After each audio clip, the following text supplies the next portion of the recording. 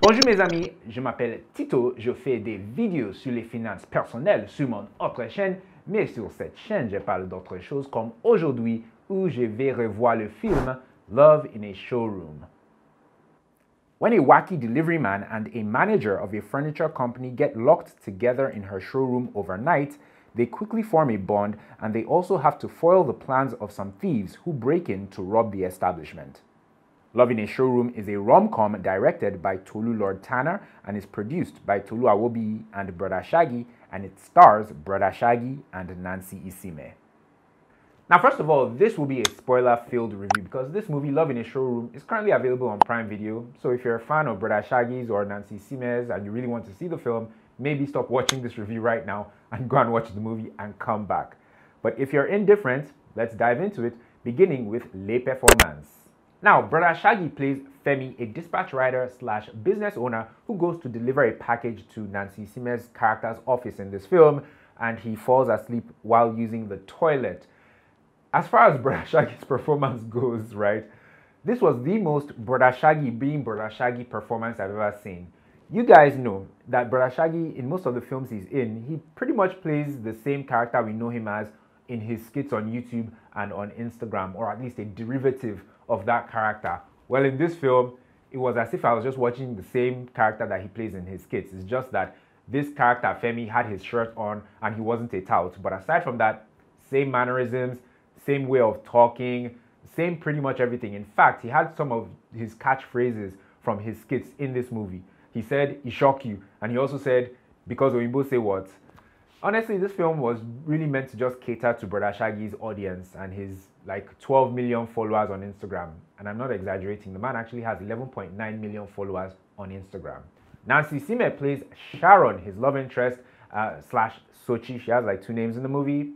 First of all, it's always a delight to see Nancy Isime on screen. Let me just say that. She plays a girl next door, a very average girl, right? At least that's what they want us, or how they want us to see the character.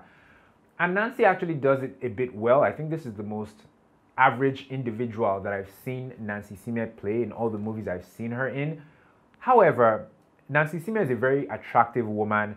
She's very desirable, and it would take a lot to make her look like an average girl or a girl next door, especially one who would be interested romantically in a character like Femi, which was played by Broda Shaggi, you know. So it really wasn't believable for me, and the chemistry didn't feel like it was there because Nancy is just too hot to be playing that kind of character.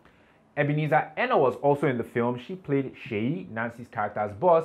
She doesn't have that many scenes in the film, but she did do well. It wasn't anything spectacular, but on a personal note, it was nice to see Ebenezer play a delightful person for a change, because the only other thing I've seen Ebenezer in, well, I've seen her in two things. I've seen her in The Smart Money Woman from like 2 years ago, but I know her more from Game On, which is an Indani TV show, and on that show, her character is pissed off pretty much all the time.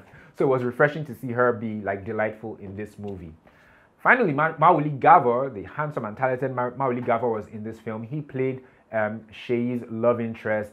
He has only one scene in the movie and he doesn't have that many lines, but hey, he's there. Ce que j'ai aimé. I like seeing Nancy Isime on my screen. Sue me. Ce que je n'ai pas aimé. I didn't like the poop and fart jokes in this movie. The movie just pretty much starts with Broda Shaggi needing to go and use the bathroom in, you know, Nancy's character's office, and you know, they play the fart sounds and the poop sounds and all that. I'm not a fan of that because it feels like a very lazy way of doing comedy, and it's very tacky. And what's more is that they continue on in this thing of, you know, Femi in the toilet for like the first 30 minutes of the movie. I did not like that. Like I said, it feels like a lazy way of doing comedy, and I hate it whenever they do fart or poop jokes in films, foreign or Nollywood films, right? I also didn't like that this film took a while to build up. This is an 80-minute movie, but yet it took a while for it to become like interesting. It really did take its time. I wasn't a fan of that. I don't think this film also develops the character as well. There wasn't substance to either of the characters to make us really get to know who they were, to even care that much about them, or to believe the romance or the chemistry that they wanted us to believe. So I don't think the characters were well developed in this film. Finally, the story was it felt quite weak. I thought that the twist in the movie would be the robbers who come into the establishment rather to rob the place, but those guys, the acting from them was terrible. Their whole subplot was weak. They didn't really have that much motivation. They didn't seem smart. The robbery was very impulsive. It wasn't something they planned. It felt like it was incredibly impulsive. They came in there ill prepared. How they were overpowered by Broda Shaggi's character and Nancy's character in the movie was ridiculous. It really was ridiculous, and it made no sense.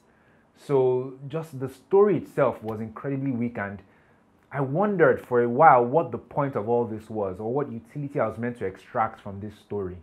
Qui devrait le voir? I think people who are huge fans of Broda Shaggi and who have an active Prime Video subscription and maybe also have 80 minutes to spare should actually see this film, and they might enjoy it. In conclusion though, I think that this film was too reliant on Broda Shaggi. I think this film only exists because of Broda Shaggi. In fact, he's a co-producer of the movie, and I think the makers of the film were relying heavily on his fan base to just go and see the movie because he's in the film. This film could have been better in so many ways in terms of the writing, the dialogue, character development. They could have afforded to have been more smaller characters or secondary characters in the film with their own stories or their own subplots, you know, to flesh the film out a bit more. But instead, it felt like they expected Shaggi to carry the entire film on his back, and that's a bit of a gamble, if you ask me. And I love Nancy Isime as an actress and just as a human being, and I really enjoy Broda Shaggi as an actor, and as a human being as well. But the chemistry, you know, the romance for two of them to be paired with each other for a rom-com, I don't know. I wasn't feeling it. Personally, I wasn't feeling it.